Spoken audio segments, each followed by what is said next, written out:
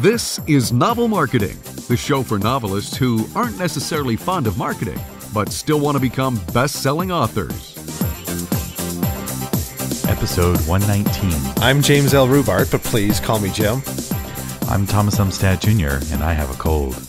And I'm Curt Isles. And in this episode, we're going to be not talking as much as our guest, Curt Isles, is going to be talking. And that's good for Thomas because he's fighting off a New Year's cold. And so, Thomas, we'll have your color commentary be more limited this episode, if that works Sounds for like you. a plan. Oh, Thomas, you sound so throaty and golden. I love it.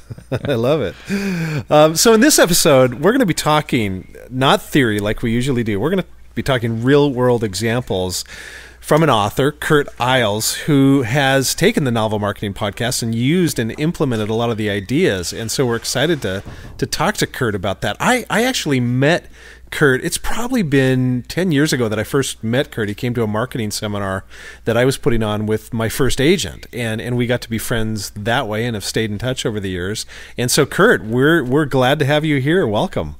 Hey, thanks. Great to be with y'all. Yeah, and you can probably tell from Curt's accent that he is from the South, and that's how he describes himself, as a Southern writer who's passionate about sharing the unique piney woods region of western Louisiana. His books are set in that area. It's a really unique area. It's called No Man's Land, as well as Outlaw Strip, and as a writer, you can probably imagine that stories certainly can come out of that type of description. I love, Curt, what you say about yourself. You say three things. You always want to stay curious, you always want to be amazed, and you always want to share remarkable stories. And I think that those three things should go on the wall probably of every writer, so I appreciate that. Curt, you're married. You have wife Dee, and you've got 3 sons. That's correct. And 8 grandchildren. So you definitely have an extended circle of family and friends. Yeah, so you can tell I'm not a 30-year-old writer either. No. I'm 61. No. 61, okay. 61 and proud to be here and have more book ideas than I'll ever write. You know, it's just great to be excited about writing at this season of my life. Well, Curt, tell us a little bit about, just give us a quick background on your story. How'd you get into writing? And you have 13 books published at this point, and it sounds like you've got a lot more coming. Yeah. I started out as a journal writer. I had an uncle give me a journal when I was a high school senior, and I'm on number 90 right now. But for probably 30 years, I just wrote in my journal. I don't know if y'all know my background is as a principal and coach, and you know, just so many funny things and sad things happen at school, and I kind of would write for therapy, and I would write kind of funny stories and then sad stories, and kind of I just people kept saying, you ought to make a book, you ought to write a book. So in 2000, I used Wine Press. I bet you guys can remember when Wine Press existed. And I self-published my first book in 2000 and, you know, had no idea what would happen. I think I bought 1,000 copies. Back then you had to buy, you know, that many copies to make it forward. And it's still selling. One of the things I'm very excited about, and y'all's podcast brings it out, is keeping your books evergreen. I'm very, very fortunate that, of course, all 13 of my books are independent. They're all evergreen. I sold more full sets of books during this holiday season. I'm talking about the whole package of the 13 books together than I ever had. So you do some bundling from time to time where you'll take all 13 books and bundle them, discount them, and sell them as a package. Nice. Good for you. I have about 4 different bundles I do. I have a bundle of my first 4 books, which are short stories, and I have a cardboard set of them, you know, a box set. And then I take 3 of my novels together called the Westport series. But I was shocked, guys, at how many of the full bundle, the whole 13 books, I sold over the Christmas holidays. And of course, I have a brand new book out, As the Crow Flies. And what I found is a new book creates interest in the old books. And I'm really excited to see this opportunity that my books can be evergreen. There's no reason why, even the original ones. Now, what I'm doing right now, I'm very excited about this. I'm going back and repackaging all my earlier ones. And by repackaging them, I'm doing them through Create Space. I'm doing them large print as well. This was my first large print book, As a Crow Flies, and I've really sold a good number of large print books. So I'm going back on those earlier 12 books. Each one of them I'm going to do in large print. And so there's a real market out there for that, as you well know. So when you say you're repackaging, are you doing new covers? Are you doing new back cover copy? Or is it really just going to that large print edition? Or are you're doing the whole 9 yards? Whole new covers, new back script, doing the large print, doing another edit because, hopefully I'm a much better writer than I was in 2000. And we've already done that we're doing it right now on the second book, but it will be new covers and everything. So it's really more of a second edition than a repackaging. Exactly. With that edit. Now, what I've done on my covers, I guess my last 3 covers, I've used 99 Designs. I know y'all are familiar with that. Where basically graphic artists bid on doing your project. If I remember right, I think it's $300 for your cover. And the winner of my cover for As a Crow Flies was a artist in Barcelona, Spain. And just when I saw what he did, I knew it was the winner. It was a great cover. He knew what to do with the font, and we used some. I have an uncle who's a renowned landscape artist, and so I always have good background pictures. But anyway, he designed the cover. And then, Jim, it was a great investment of working with you on the back cover. Some of the readers may not know about what you do on back cover copy. Why don't you tell them about that? Oh, well, yeah, I write back cover copy for novels, and Curt and I had a chance to work together on really a compelling story, As the Crow Flies. And yeah, we had a good time working on that together. Thanks for the shout out, Curt. Well, I'd rather write a 100,000-page book than write back copy. It's just it's just hard to distill down what you've written. And Jim, I've really observed. I love going to bookstores and watching people look through your books, and I know you do this too, Thomas. You also, they pick up your book, they look at the front cover, and if that catches them, they just flip the book over. And I really notice that when people start reading my back cover, I see their eyes light up. And what's kind of happened, As a Crow Flies, is historical fiction. As always, it's about this part of Louisiana. But it's really caught on as a YA book. I watch these teenage girls when they turn the cover over and it says, "My name is Missouri Cotton and I was born into a family of thieves. All I want in life is to escape, but I'm only 15 and I have no idea how." It just seems like girls, their eyes just light up and they say, "I got to have this book." So, Jim, thanks for helping me take the initial part of the book and put it in such a winsome way on the back cover where people grab it. And then, of course, y'all know they flip through the book then.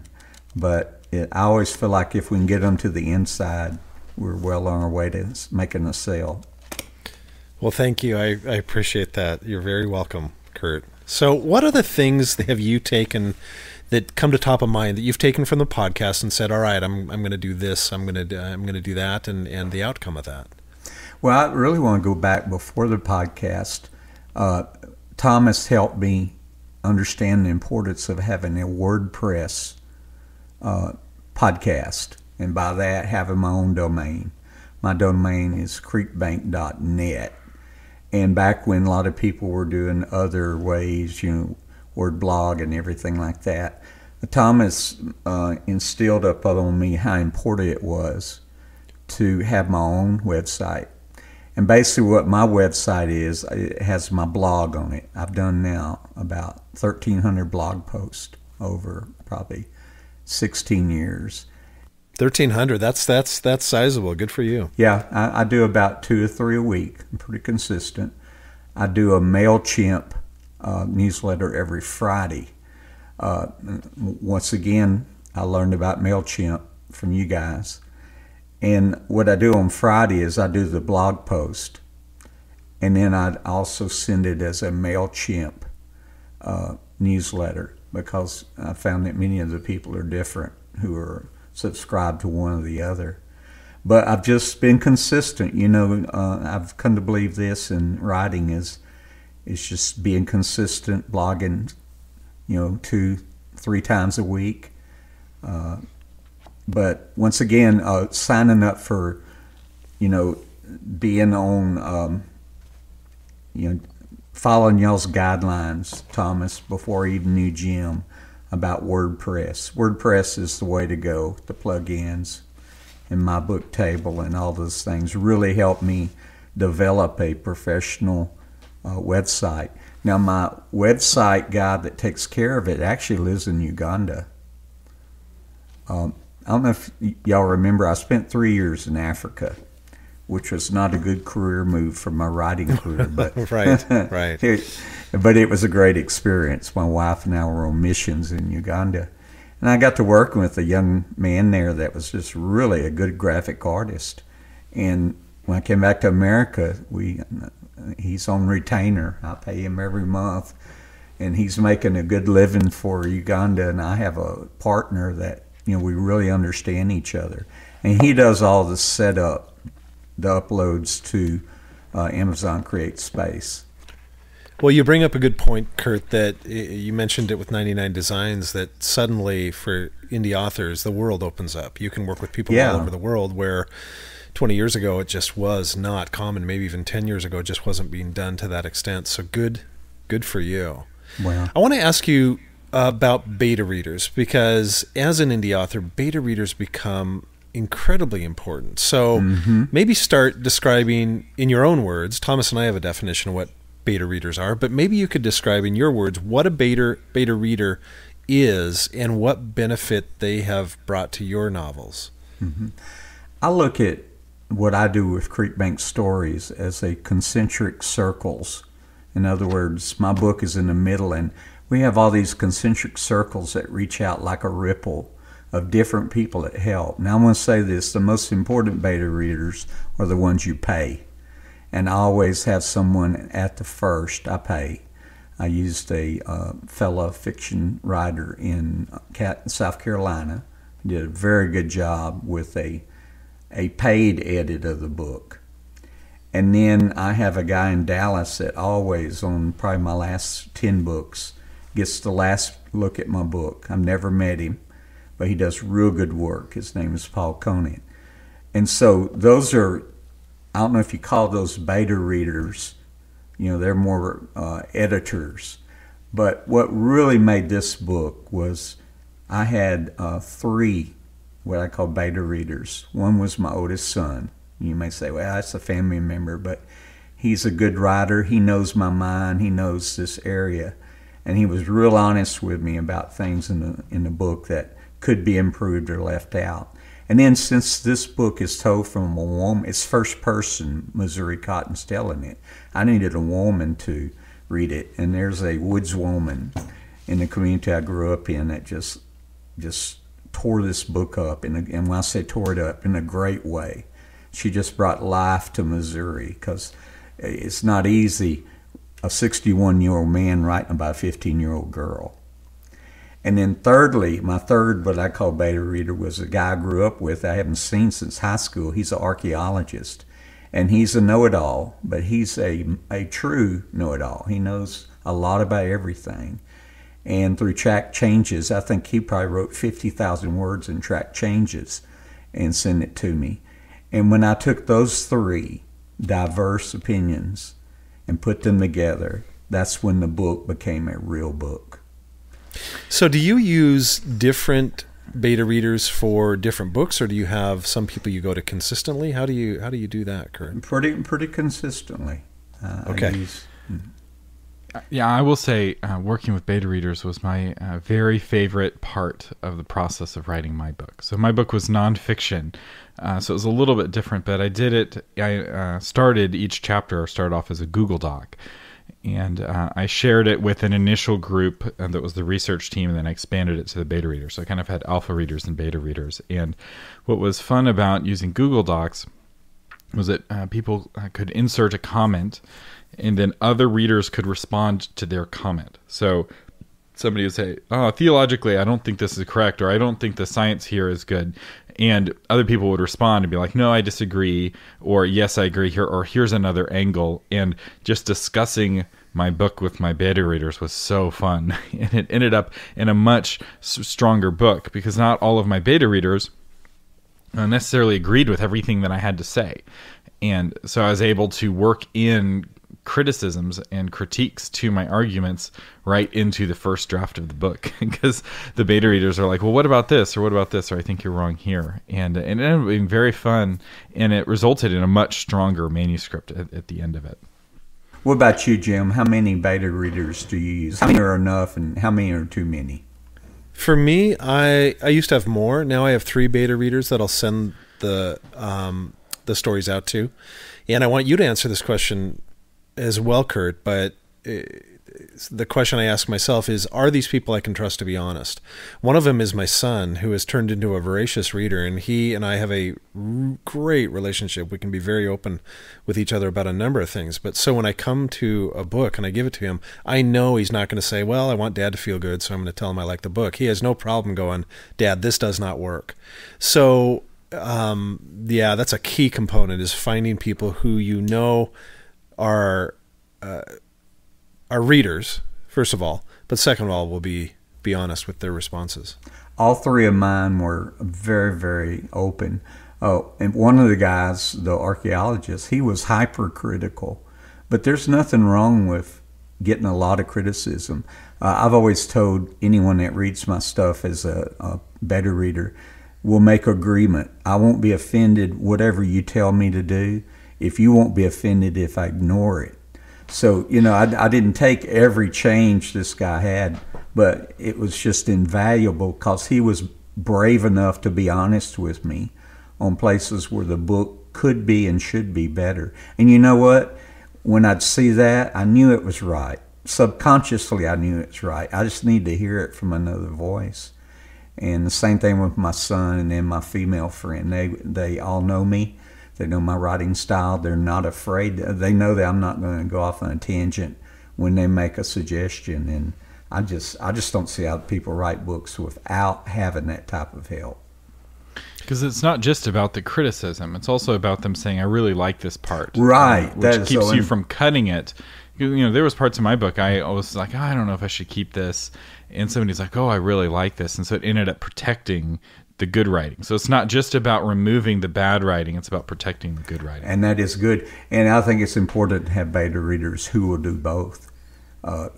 We've all been in a critique groups that were toxic, where some people, all they could say was something negative. But a good editor will tell you what sings and what doesn't. And when they say, "Oh, this is good," then that needs to be in the book. Curt, what would you say to somebody that says, "Yeah, I know I really haven't had beta readers. I've had a few friends, but not somebody that's real serious about it." How would you tell them to go about finding solid, strong beta readers? Well, of course, I have the advantage of written 13 books. I've developed, a regional reading, people who follow my stuff. And I know who are serious about a lot of people volunteer to take it and read it. I know you guys have run into it, and you never hear back from them. So one of the things you always have to do, I remember hearing this on one of y'all's podcasts, is you give them a deadline. I've got to have this back by this date. And if you can't do it during this time frame, pass on this one. We'll catch you on the next one. So the key is having someone who's willing to put in the time and the effort to do it. And these 3 were willing to do it. Yeah, what I did was I created a Google form with a bunch of questions that was like the application to become a beta reader. And then I posted it on my blog. I think I may have sent it out to my email list. And then strangers applied to be on my research team and to be on my beta reader team. And so some of these folks ended up becoming some of my very best friends. And my book was about dating and relationships, and almost all of them were single when they signed up to be on the research team and on the beta reading team. And now almost all of them are married. So the book works. So it's very fun to see that process. But I didn't accept everybody. So not all of the applications got an invitation to be on the team, and what I ended up doing is the folks who gave me the best feedback on the research team became the beta readers and the alpha readers. So what I did was I kind of had a small group that I trusted, and then that group got bigger and bigger as I felt more confident about each chapter. Would you send it to him chapter by chapter, Thomas? That's how I did it for nonfiction, because each chapter stood on its own. For fiction, it would make sense to send them the entire book and then have a deadline to have them get it back to you. Google Docs is a little hit and miss if something's too long, so you may not be able to use Google Docs if you have a 100,000 word book. It may break Google Docs. So in that case, you may have to use Word instead, which is harder if you're getting lots of feedback. I want to ask you guys, are you seeing more writers using Google Docs as opposed to Word? I think it's a generational thing. In my experience, older folks are really unlikely to use Google Docs, whereas anybody who went to college after Google Docs came out most likely prefers Google Docs. So I'm like the very oldest person who had Google Docs in college, and so I have a bias towards Google Docs. There's nothing wrong with Word, and Word is better for like editorial track changes. But the problem is that if you have 20 beta readers, you have 20 different Word documents that come back to you, and you have to merge them, and it can be a bit of a mess. Whereas that does take time to do that. Right. It sounds to me that Google Docs is going to replace Word the way Word replaced Word Perfect. I started on Word Perfect, and I know some people just would not hardly let Word Perfect go, and Word was so much better. But I was very interested on Google Docs. Now let me ask y'all a question on Amazon Create Space. Can you upload a document as a Google Doc as opposed to just a Word document? So you can output a document from Google Docs as a Word document. So you can bring in Word documents and send out Word documents. But I wouldn't put anything on CreateSpace that I hadn't put through a typesetting program like InDesign or Vellum. What you're creating is not a print-ready document. And that's really where Google Docs is better, is that by abandoning printability as a goal, it gains a lot of other features that make it much more useful. Hey, Curt, shifting gears on you, we're getting close to the end of our time, but I wanted to talk real quickly about Kickstarter. You used Kickstarter. You took some of the things that Thomas, who actually is an expert on Kickstarter and crowdfunding in general, has a course on it, if we haven't mentioned that in a while, which is real worthwhile. Tell us a little bit about your Kickstarter experience. Yeah. Thomas, you and Mary, I took y'all's course. I also got some books and read, but the course was the key that showed me how to set up my Kickstarter campaign for As the Crow Flies. I had a modest goal of $4,000, but and I surpassed it, and it created a lot of momentum for the book. I was very excited about that. I have this good story. One of my the highest thing was that for $1,000 you could have a character named after you, and I thought no one would do that. Well, one of my friends that's a doctor who grew up in our little hick town, he wanted his daddy's name in the next book. So he paid $1,000, and the next day I had an email from some people I know in California and said, "Oh, I wish we'd known about the contest. We would have got our name." I said, "Oh, we can have two names." So another family paid another $1,000. So wow, nice. I mean, nearly half of my Kickstarter came from that. Now, I'm not sure I'm going to do Kickstarter on the next one. I'll tell you why. It did create great momentum, but the people who pre-bought the books for $10, basically what I had was you could buy the book, which would normally be $15 plus $5 shipping. I was selling it to them for $10 with no shipping. You cannot add shipping to Kickstarter. So basically, by the time I got through, I'd sold people who'd normally buy my $15 book plus $5 shipping. I was selling them the book for $10, and my printing cost and my shipping cost, I was losing money to those customers. Now, it did create some momentum, but it being my 13th book, I don't think that I think I lost a good bit of money on sales through that right there. Any comments you have on that? Yeah, what I'd recommend if you did it again is the $10 level is only the ebook, and that's what I've done with all of our campaigns. And that way, you get to keep all $10. So I've never done a Kickstarter where you get anything shipped to you for any less than $20, because you got to have that margin in there. You got to have the cost for the printing. Right, and that was my mistake. Now, of course, it was a great momentum builder. And another thing I had that we was getting ready to have it, I had what I'm calling a Dry Creek weekend. And that's where I'm from and where most of my stories are written. And we have a multitude of couples who've paid to come stay in this bed and breakfast in our little community. And I'm going to take them to all the sites of my stories, and we're going to cook out and have a hayride, and we're just going to show them a good weekend. Telling stories from my books, and I mean, I'm looking forward to that. And that was, I think, $200 a person, and it was neat, the creative things you can do with a Kickstarter campaign. But the main thing I did my homework, and y'all's course, you and Mary's course, Thomas. Make sure people know how to get a hold of that. It was the key to having a successful, campaign.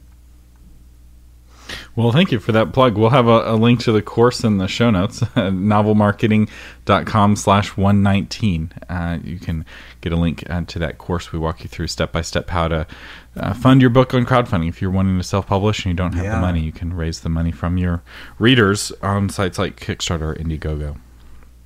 And let me just add a word to that, is that in the age we're in now, there's no reason why if a person has a good book, they cannot publish it through CreateSpace or Spark, Ingram Spark. And you only have to you can buy 5 copies if you want to. You don't have to. When I first started independent books, you had to buy 500 or 1,000 to make it worth it. Well, now you can buy 5 books. And then what I love is you can make your corrections. You try to produce that book that has no mistakes. But I have a deal in the front of my book encouraging my readers to email me. I have my personal email for any mistakes they find, and they will send it to you. Whereas if a book is printed 250,000 copies with a mistake, it's pretty hard to correct that. So I'm on my probably, I guess I'd call 4th edition of As the Crow Flies. We've made 4 little corrections. And I just feel much better about having a book that's closer to perfection as far as grammatically and formatted wise. So that's another advantage. I'm real high on Amazon CreateSpace. Yeah, and one more thing for those of you listening, you're like, well, this doesn't apply to me. He's writing this Southern fiction. It's really focused on this, Southern culture. And it's like, well, actually, that's the secret to his success. By focusing very narrowly, he's able to thrill an audience where people are willing to pay $250 to go to an event or $1,000 to get their name in a book. And instead of trying to target everyone, there's a lot to be said about finding a psychographic or demographic group that's underserved. And, there's a big media bias against Southern accents. You don't hear them much in a positive way on television. And so in general, that community is an underserved market. And if you're able to see, oh, that's a market opportunity, that's a business opportunity, there can be gold in them thar hills. There you go. I'm doing this book as an Audible book, but because it's told by a female, I'll be going through ACX, which is Audible's company, because it needs to be read by a female. But once again, that's on one of y'all's podcasts, y'all talked about why your book should be audiobooks. So once again, another plug for author marketing. There you go. Thank you. We appreciate that. Anything else, Curt, that we haven't covered that you think you want to say, hey, guys, if you're at this point in the journey, think about doing X? Any other thoughts before we sign off? Well, one thing I'm doing, I'm going back and making Audible of all my earlier books. And I can do, I have a good setup here in this studio where I'm at today. I mean, you can tell it's a good audio setup. And I'm doing Audible on all of my earlier books because people have requested it. And that's one more way to keep my books evergreen. Now, I'm writing new books. My goal this year is to write 1 physical book and 2 ebooks.